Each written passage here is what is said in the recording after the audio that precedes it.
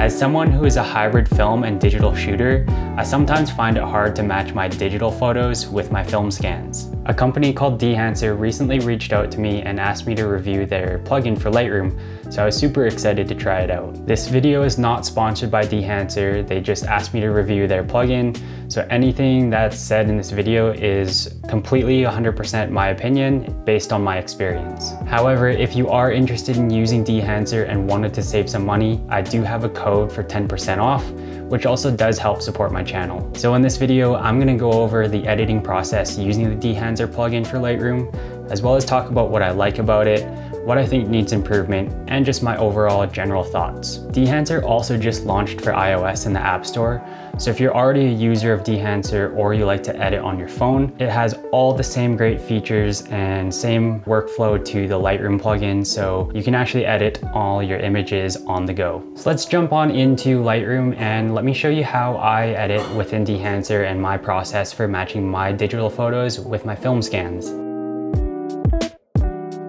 Okay, so we're over here in Lightroom. I've got a photo here that I'm gonna walk you through how I go through the process editing a photo in Dehancer. Because Dehancer is based off the film print process, they do suggest a specific way that you edit your photos, and there is a step before bringing it into the plugin just to get the photo prepped and ready to get the most out of your image. So I set these settings in a preset, so I can just quickly do that and then bring the photo into the plugin. I'll leave the settings on the screen for you to see, but if you wanted to do the same and make the same adjustments and make the same preset, then you can do that as well. Once we have the photo prepped for Dehancer, we're gonna right click it and edit in Dehancer plugin. There are specific steps, like I mentioned earlier, to start developing your photo.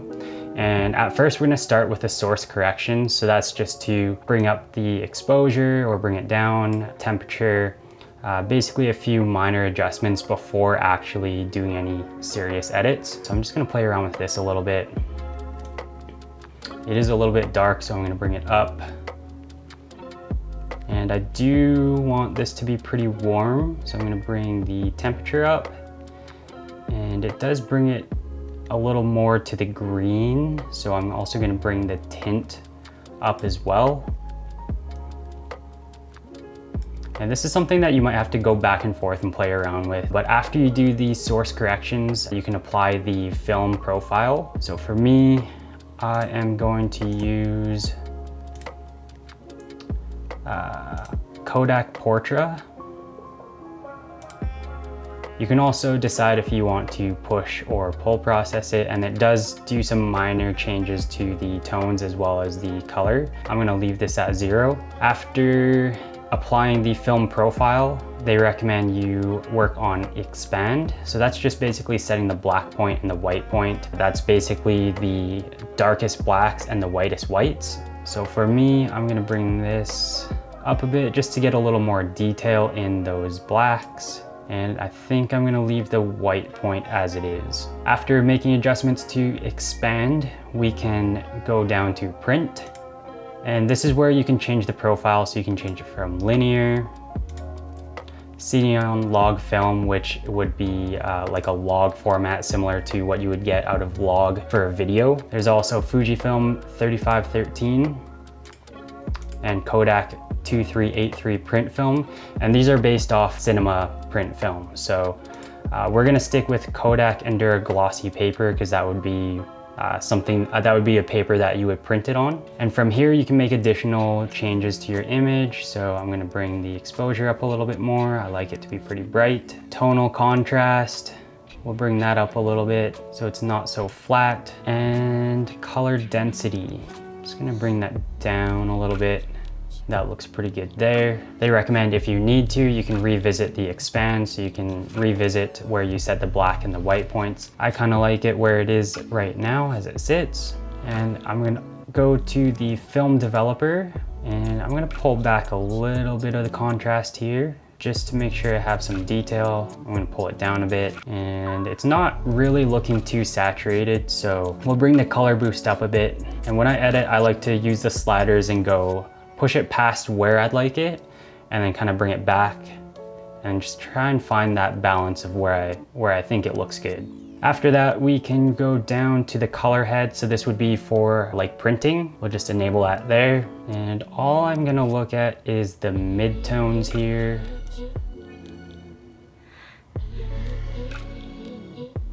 That looks pretty good. Shadow tone. I think I'm gonna leave that pretty close. And highlights tone. For the shadows, midtones, and highlights, you can adjust them individually for basically the temperature, so you can make it warmer or cooler. So if I adjust the highlights will get warmer or cooler. And as far as the color head for yellow, blue, magenta, green, and cyan red, you have the option to edit these individually. Or if you hit gang, you can adjust them all at once. So it's kind of more of a linear rather than specific colors that you'd be adjusting. I'm gonna leave that alone for now. Then you can apply any additional effects, such as film grain. There's the halation, bloom, as well as a vignette.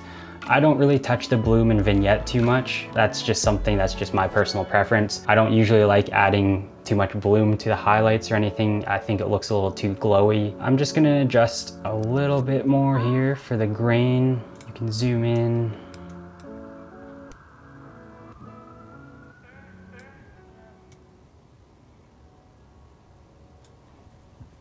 One thing I do find about adjusting the grain is that it does take up a lot of power. So when you do adjust it, it does take a little bit of time before it actually shows up on the image. So if I bring the amount up, it might take a second before it actually shows that. But what I do like about the grain is that there are a lot more features and a lot more that you can control. So rather than Lightroom's grain settings built in, on here you actually have the control to adjust the shadows, midtones, and highlights individually. So I think it actually looks a lot more realistic than what you would get out of say like the Fujifilm in-camera grain or the Lightroom grain that you would typically use. So I'm just gonna bring down the midtones a little bit and bring down the highlights as well. There are quite a few bright parts in the image, so I will use a little bit of halation. Definitely gonna take that down a bit.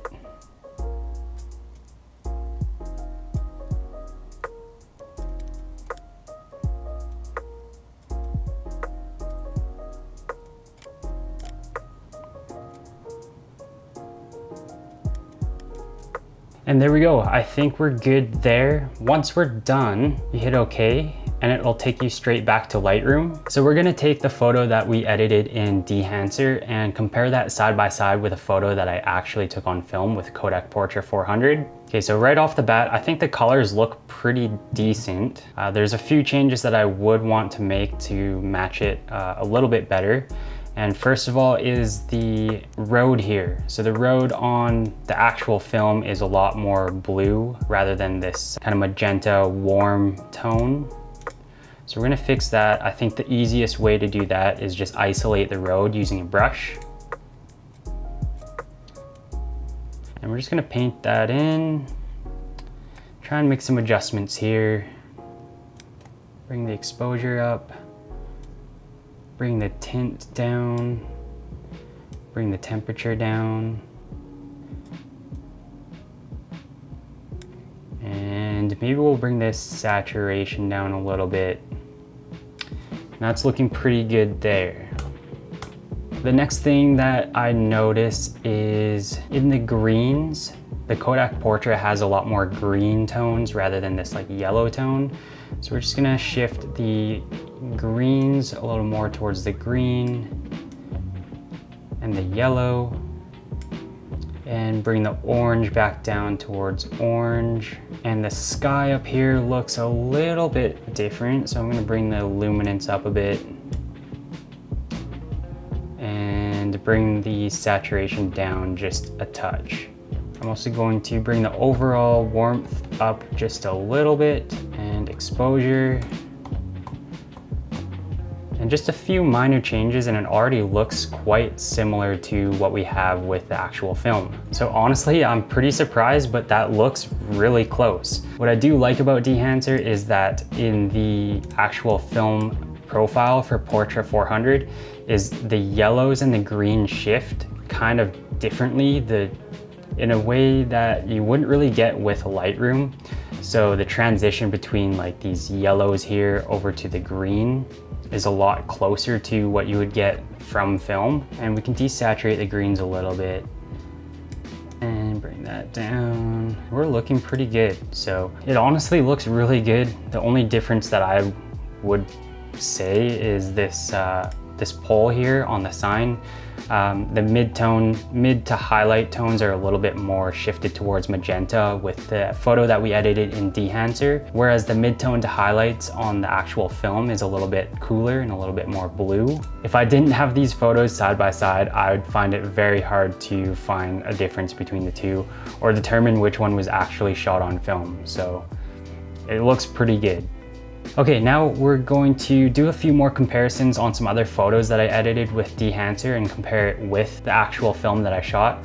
I believe all of these photos were also shot on Portra 400, so I edited using the Kodak Portra 400 film profile in Dehancer. For all of these photos, on the left is going to be the digital photo and on the right is going to be the film. Looking at this one here, you can kind of see the highlights are a little bit different. The blues are a little bit shifted with the Dehancer plugin, and I do find that this area where my wife Jo is standing, she's a little bit more brighter and there's a little more contrast in the midtones, but in terms of the actual color and the overall look, I think it's very similar. This one here is Jo with a goat. Yeah, same thing. I think the colors and the tones are pretty spot on, I would say.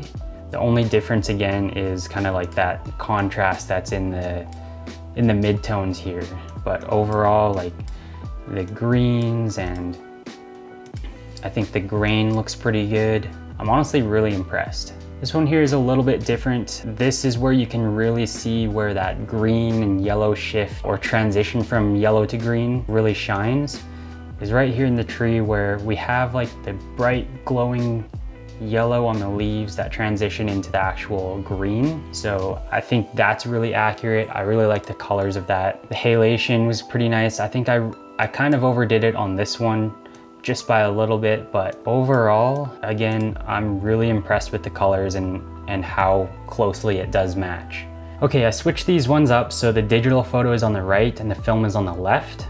And I just wanted to show you, I did a little bit of post work after the photo it was in Dehancer, and I basically just got the photo to have the most accurate colors as possible and then made a few extra adjustments in Lightroom to get it to match a little bit better.